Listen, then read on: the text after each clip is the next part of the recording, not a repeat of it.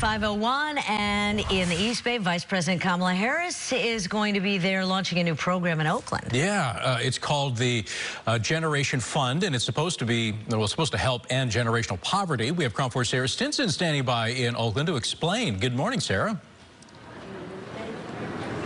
That's right, a huge announcement right here in Vice President Kamala Harris's hometown of Oakland. She'll be joined by Libby Schaaf to announce this Generation Fund. And let's talk about who this benefits. It benefits low-income families and babies into 4 years old. Take a look at your screen. You can see the fund will give a total of $50 million to support low-income students through 2035. And breaking that down, that's $500 college savings accounts will be made for all Oakland babies born within the next 4 years in low-income families. $1,000 annual scholarships for all low-income Oakland public school students while they are pursuing their college degree or trade certificate within 4 years. The Generation Fund will serve 30,000 students for the next generation, and this was helped put together by the Mayor Libby Schaaf, community partnerships with a local school district, and hundreds of local and regional donors. The goal is to break the cycle of poverty by increasing college access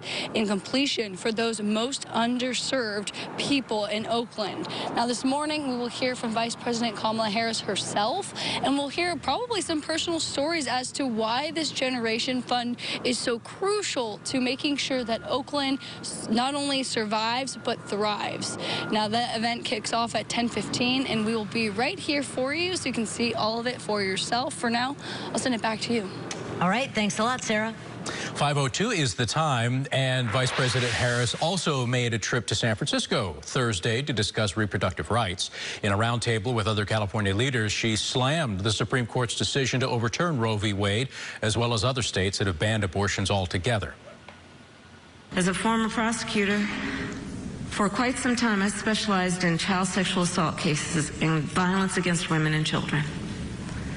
The idea that states would be passing laws that would take from an individual their right to self-determination after they have endured such an atrocious act of violence is unconscionable. The Vice President is expected to attend another event today regarding the commercial space sector. We're going to have full coverage of that event on KRON On.